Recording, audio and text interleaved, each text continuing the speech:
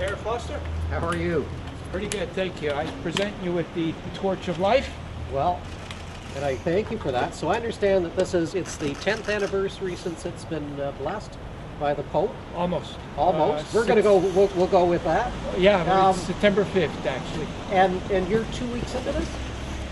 Day 14, yes. Yeah, you're right. And 3 days to go.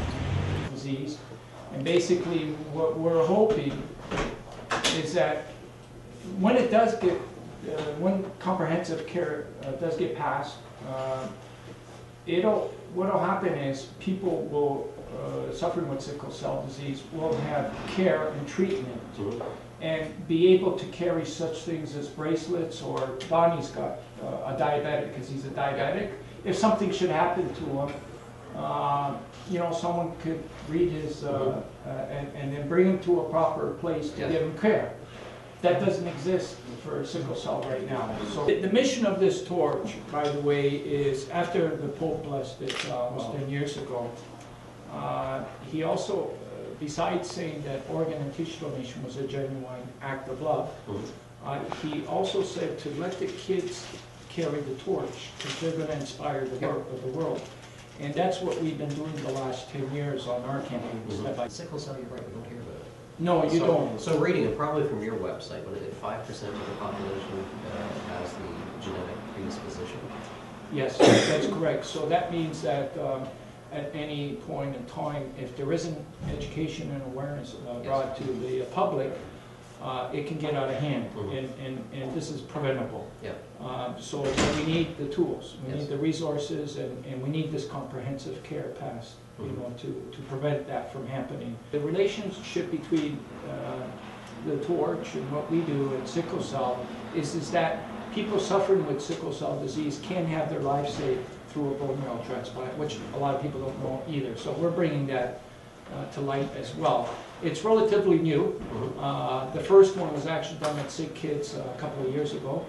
And so now it's becoming more aware, but we're still noticing in Canada, Canada doesn't have sickle cell as one of the illnesses listed on their registry, bone marrow registries, that can be saved. And that's got to change, you know, because doctors that are treating, you know, kids or adults that have sickle cell, that have the potential of getting their life saved through a bone marrow transplant, their doctor can't search the registry because they're not listening, you know. So we're trying to make this an international thing as well, so that all the countries in the world could start adding sickle cell in their bone marrow registry as well. No, that's great. So, you know, and again, for what you're doing, you know, raising the awareness of it. So certainly I've learned stuff today, and just by virtue of you being here, you know, to look up as to what you're doing. That's exactly how you got involved in this. Sure. About 5 months ago, my chairperson, Constable Ojo Tiobati, approached me and said that, you know, we have to put sickle cell on the map. For almost 2 decades now, they've been trying to get their disease recognized, and they haven't been successful. So he asked me if we can lend our charity, which is Step by Step, and this famous torch to bring more profile to this disease. And what I did was I organized a 17-day run from Ottawa to Queen's Park. Actually, we started at Parliament Hill, and it was very symbolic to start at Parliament Hill because a bill got tabled there just a few weeks before. It's Bill C-605 by Kirsty Duncan, MP Kirsty Duncan tabled that bill.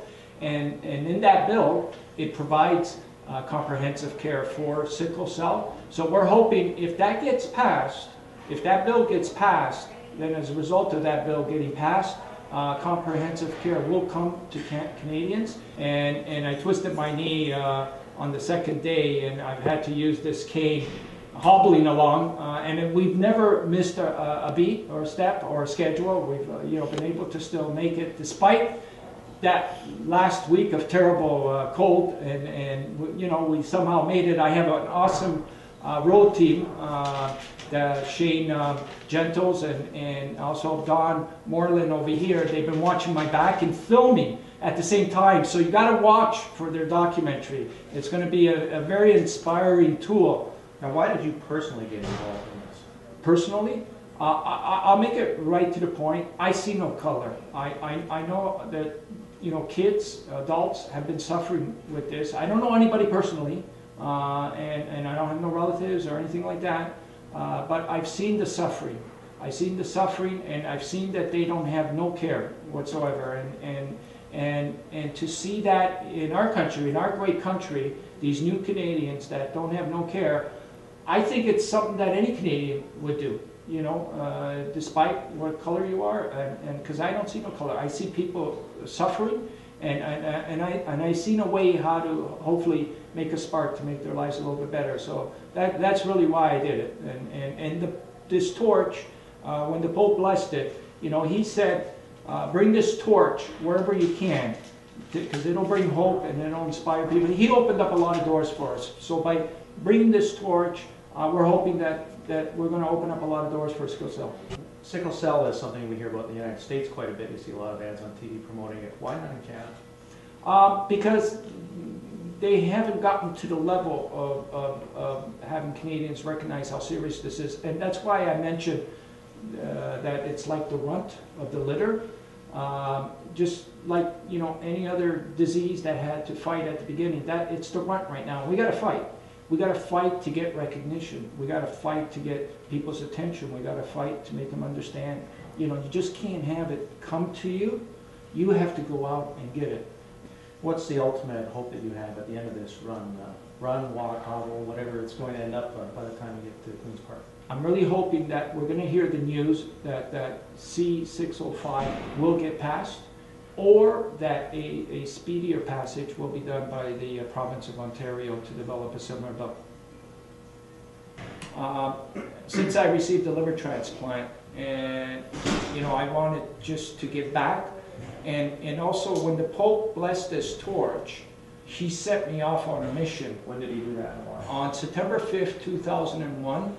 I was doing something similar back then, except I was going across the country. It was a 12,000 kilometer trek.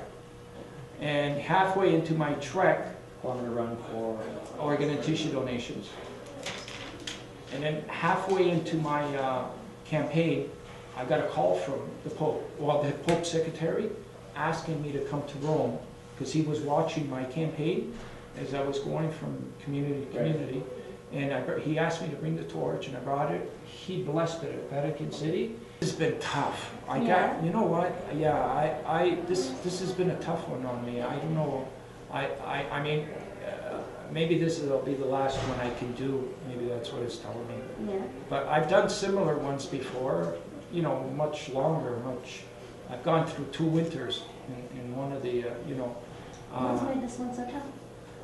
I don't know. Well, I didn't train properly for one thing, and yeah, my knee went out, my back went out, you know, and. Hello, George. Hello. I'm Meryl. Hi, Mel. His Worship Mayor John Henry, George Marcel.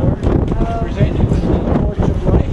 Thank you very much. Are you set up and signed on? Yes, I am. Okay, after this, in this part of the event, I try and encourage everybody here to support what we're doing, and that's obviously shown by coming out here.